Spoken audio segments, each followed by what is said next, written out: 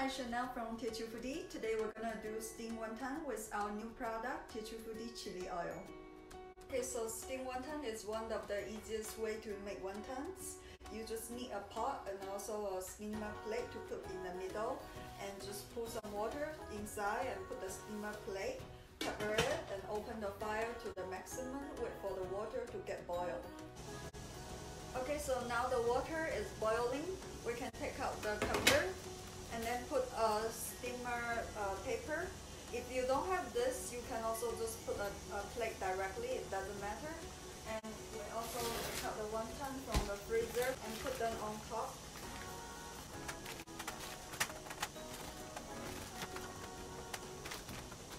Cover it, let it steam for 10 minutes. Okay, it's time now. Let's close the fire and then take out the wonton to a plate.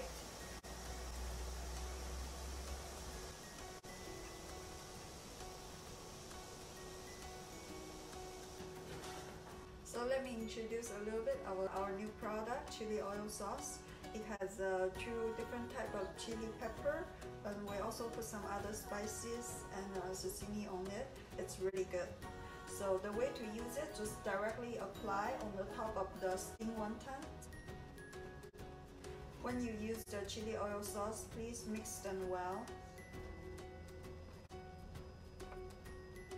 And about the spicy level, I would say it's more like 5 to 6 for Asians and 7 to 8 for North Americans.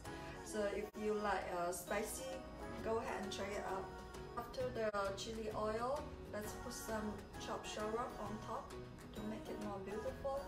Voila, this is your steamed wonton with Teochew Foodie chili oil sauce. Bon appétit!